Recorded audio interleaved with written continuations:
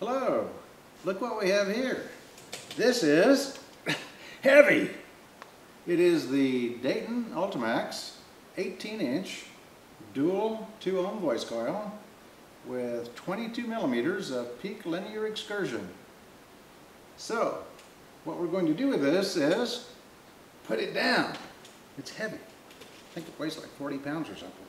So anyway, I've seen some YouTube videos testing this driver, but the problem is they talk about things like, well, you know, it shakes things off the wall in the next room, and you know, any large driver like this with a lot of excursion can do that. So that's not really a good test. A good test is to look at things like mechanical noise, nonlinear distortion, and so on. So that's what we want to do.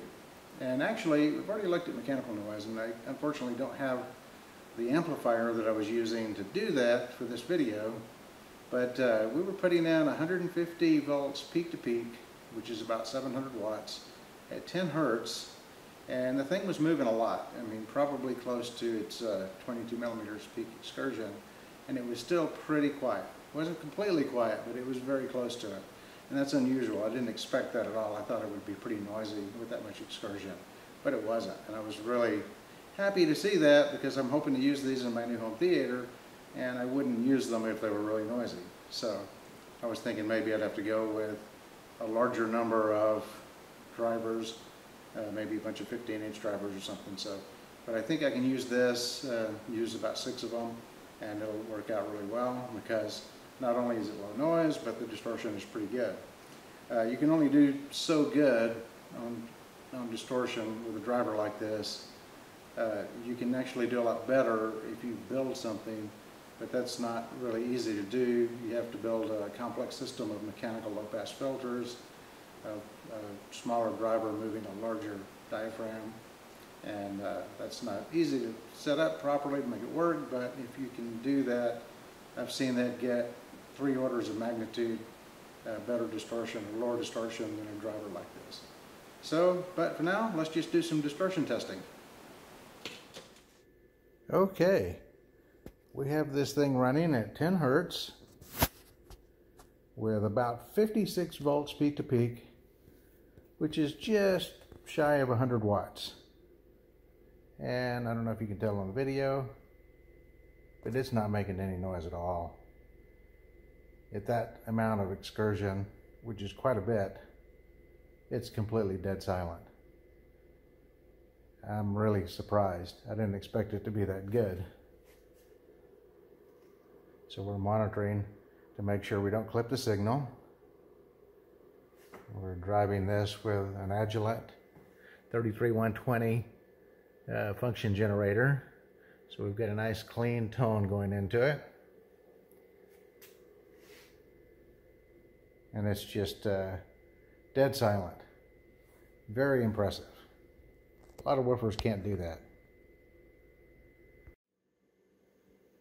Okay, for this distortion test, we're going to be using a program called ARTA, and it's going to step through frequencies and increments and measure the distortion. We're using an Earthworks M30 microphone, which is a calibrated microphone. From 3 hertz to, I think it's 30 kilohertz, but we're only going to be measuring from about 5 hertz to about 300 hertz. And we're going to be also monitoring, make sure we're not clipping, and also at about 56 volts.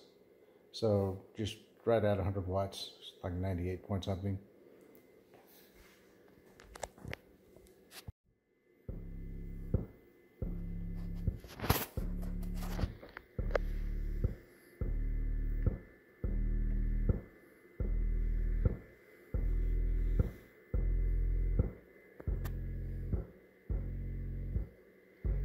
So we can see that the third harmonic went below the second at somewhere around 25 hertz or so.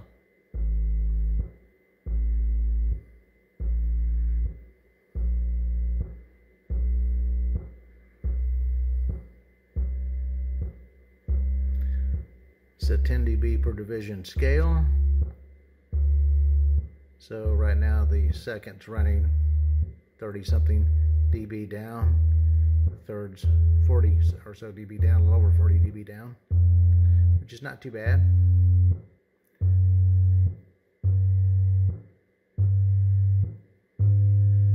We have to monitor, make sure we're not clipping the front end or the microphone.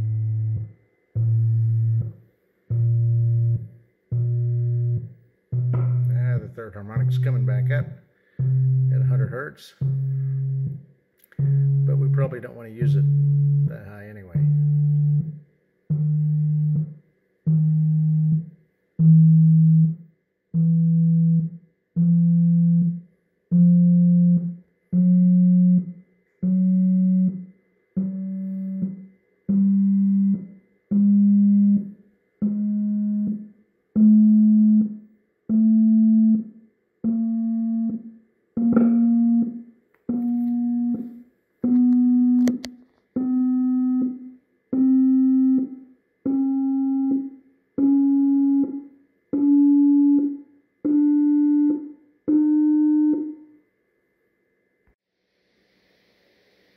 And so our final result at 100 watts is actually pretty impressive.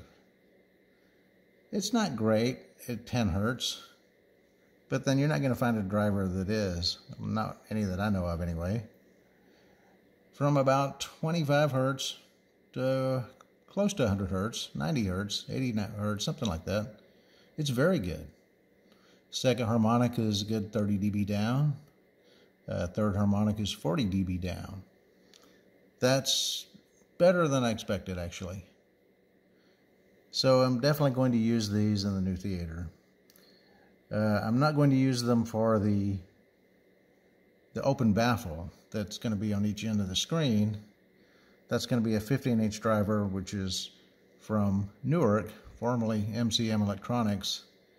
It's a very low-cost 15-inch woofer, like 20 bucks each, something like that in quantities. It actually performs a little bit better for an open baffle in the probably 40, 50 hertz range up to a little over 100 hertz. So I'm going to use 8 of those on each side of the screen in an H-frame open baffle, and probably 6 of these Ultimax 18s in the attic as infinite baffle. So I think that will work pretty well. These will be primarily responsible for around 30 or 35 hertz down, but they'll also be used to smooth out the response in the room at higher bass frequencies.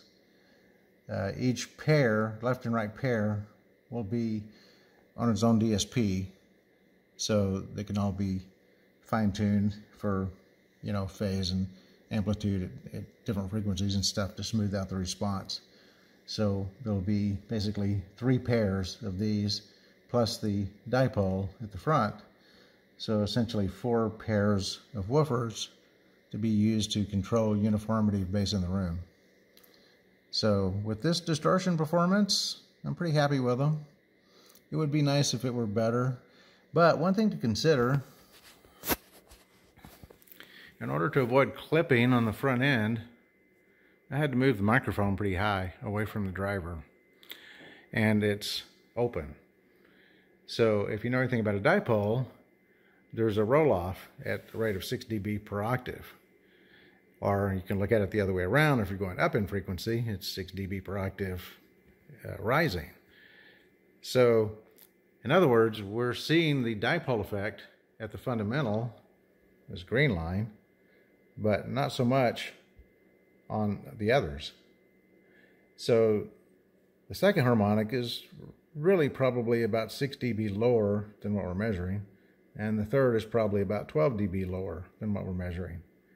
So if we measure this in a box or in an infinite baffle, we'll probably find that that third harmonic below 25 hertz will probably be below the second, and both the second and the third will be better.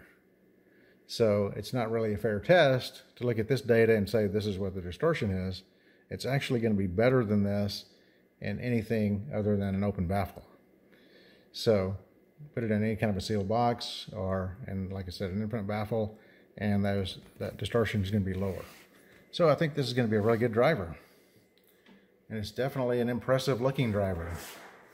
Have to say, it is definitely a nice looking woofer. So I'm going to be ordering a bunch more of these.